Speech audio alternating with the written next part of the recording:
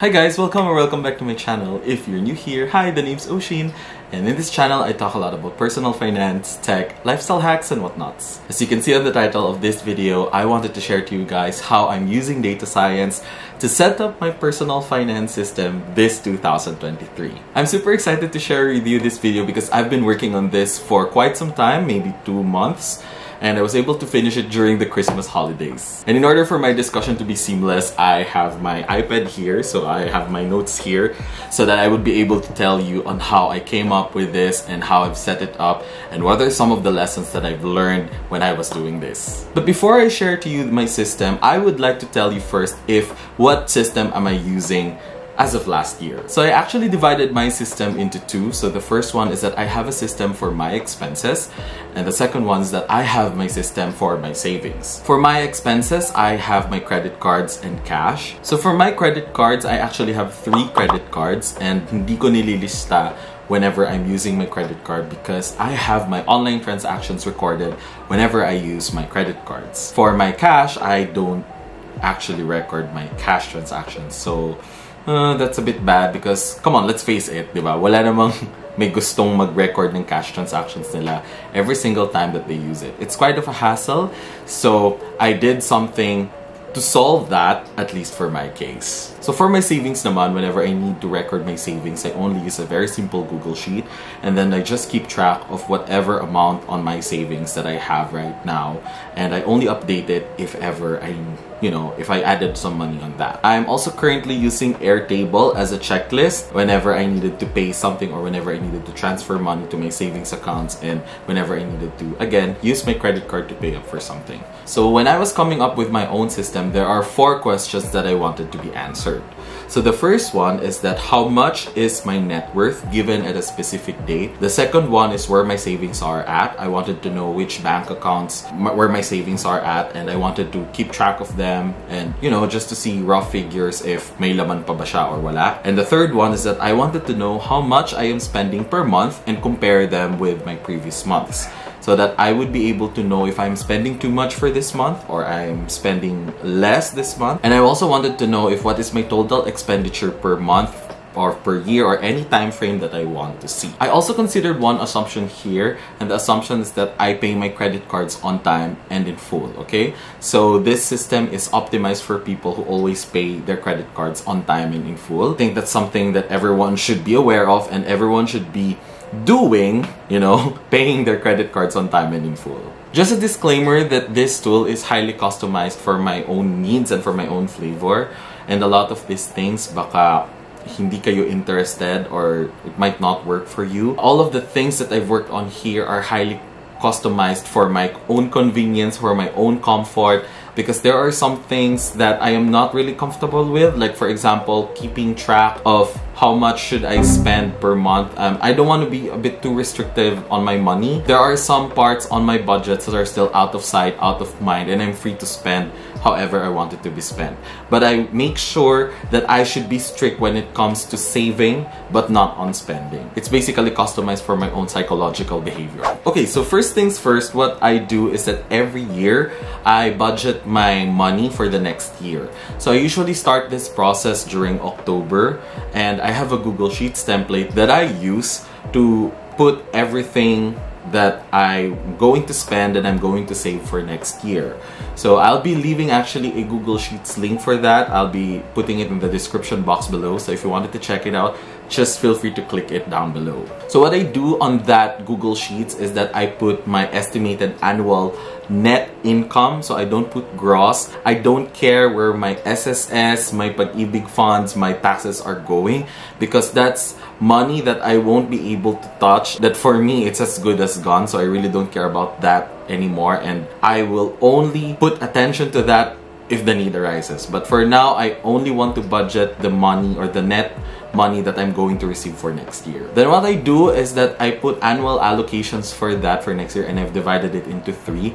So I have my savings, my expenses, and my investments. There's also one section in this Google Sheet where I put my expected bonuses and my expected 13-month pay, but I do not dwell on it too much, and hindi ko siya sinasama talaga sa annual budget ko. I know it's not a good practice, but for me, it's fine because I would rather allocate my regular income for my savings, and you know, I'll just decide what to do with my bonuses when I just receive it. So I guess it's fine. But what I usually do with my bonuses is that I use it for my retirement. I put it on my Pag-ibig MP2 savings account. And then once I'm done planning for my annual budget, I break them down into 12 months.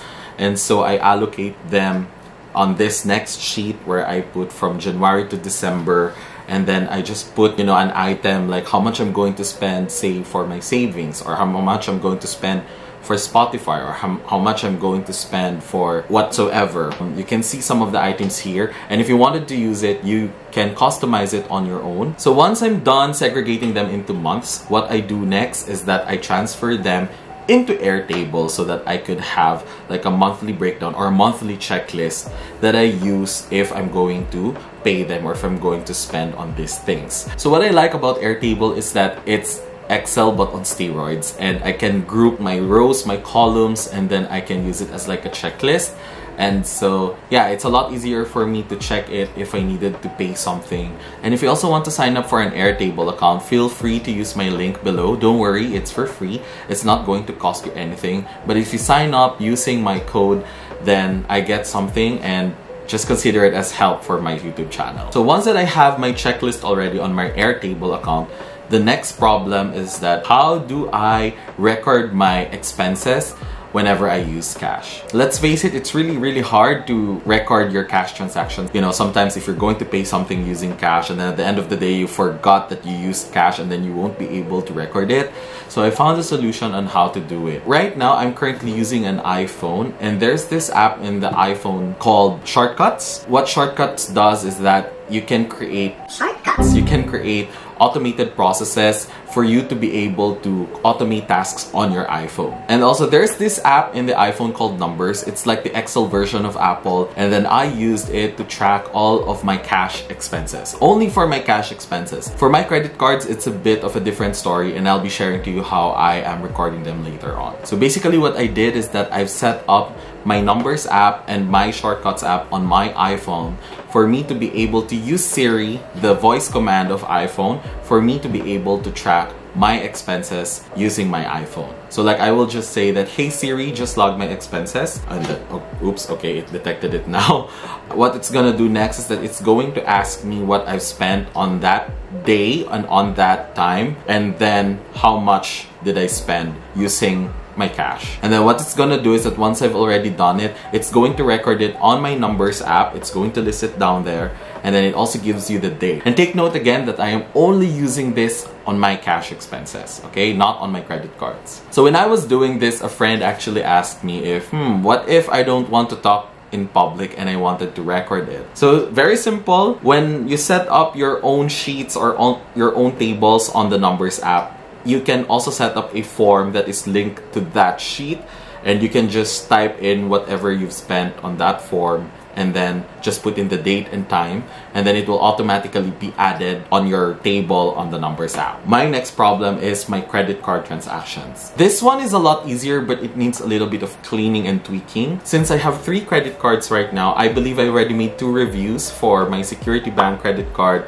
and for my Union Bank Lazada credit card, which you can see also the videos here on the cards. And if you wanted to watch it, just click the videos up there. So for my 2 credit cards, it's actually easy because I can just download them as Excel files and then clean them using a programming language called Python. Python is a heavily used programming language in the data science world, wherein I use it or reuse it for data cleaning, machine learning models, AI, and any other cool stuff that we want to use, anything that's dealing with data. And yeah, it's a programming language, and it's a very fun programming language. And if you wanted to start learning data science, I highly recommend learning using Python. So again, going back, it's a bit easy for this too, because what I would do is that I will use Python to clean and parse this data and then combine them into just one single table. So my next problem is my 3rd credit card, which is my East West Bank Gold Visa credit card. I'll be sharing a review of this one of these days on my channel. So if you want to watch it, just make sure to subscribe to my channel and click the bell button beside it so that you will be notified once that video is up. So for my East West Bank transactions, it's a bit harder because I have no available Excel files that I can download from my online account, and I would only rely on my statement of account. But the good news is that using Python, I can extract all of the things that I bought using my Swiss Bank credit card and also the amount that I've spent, and extract them even from the PDF files. And so I made a script on extracting my transactions from those PDF files, and then I've just put them into just one single Google Sheet, and then I just cleaned them, categorized them, and then I've also appended it on my other credit card transactions. So once I'm done cleaning all of my expenses table from my credit cards and my cash, what I did next is that I just combined them into one single table, and then I made a script also to categorize each item depending if the words are, you know, for example, Starbucks, and then if it sees like the word Starbucks, it will automatically be categorized into food, and I also put some for accommodations, for grocery and stuff like that. So I think that's the challenging part because I don't know how to do NLP or natural language processing. So instead, I just used brute force and made a list of all the words that I wanted to see and then categorize them into this specific word. And so basically, this is my data for all of my expenses transactions using both my credit card and cash. So for my savings and net worth tracker, it's a lot easier and simpler because I only have like a Google Sheets, and then I list all of my savings on that Google Sheets, and as of this date, and then the amount and which bank where it's saved. Basically, that's only the data that I need for my savings. But at the same time, I also wanted to know if I would be able to reach my goal for this year. So I've also put like a goal for, you know, some items like a retirement fund or like savings and something like that. But the automation part for this one is that I mentioned that I'm using Airtable as my checklist. So what I'm doing with Airtable is that once that I've marked an item as paid, especially on my savings rows, it will automatically update the table that I am using for my savings, so that I would know that, okay, I've paid for this, and it will automatically be recorded as an addition to my savings. And so I would be able to compute if how much or how many percent do I need in order for me to reach that specific goal or that specific item. So once that I'm done doing all of my expenses table and my savings, what I'm gonna do next is that, of course, I needed a platform for me to be able to see all of my data easily. So I made a dashboard using this tool called Looker Studio. If you're familiar with Google Data Studio, they actually rebranded to Looker Studio, and it looks something like this. So if you can see on my screen, I have both my Looker Studio expenses tracker dashboard and my savings and net worth tracker dashboard. Please know that these are not actual numbers. I just randomized them for video purposes only. It's not true that I spent ₱1 million last year, okay? So I just randomized the numbers. So if you can see on my dashboard, I can filter them on the time and date that I wanted to see it. I can also click on some elements of the charts for me to be able to filter them.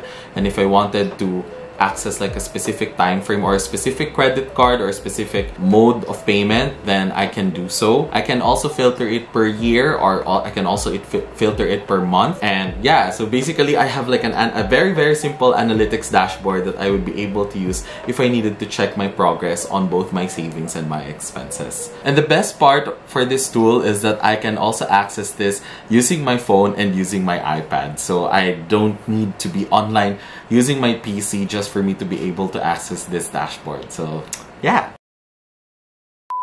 So there are two lessons that I've learned when I was doing this, and number one is that I do not need to transfer or use another tool, especially if that tool has an API already. And my second lesson here is that when I made this, I made sure that I have in mind that I do not want to be hard on myself on spending and saving. It doesn't mean that even if I'm doing this, I have to be very strict up to the peso. I'm not comfortable doing that, unlike other personal finance content creators who are very strict on, like, you know, counting up to the peso where their money is going. So for me, that's already like a mental burden for me. So I customized this on my own flavor, as I've said, and it's more fit for my psychological needs. Because let's face it, money is really psychological. We have to make sure that whenever we're coming up with a system, that system is an efficient use of our time and of our resources. So the next steps for me is to, number one, make improvements on this system.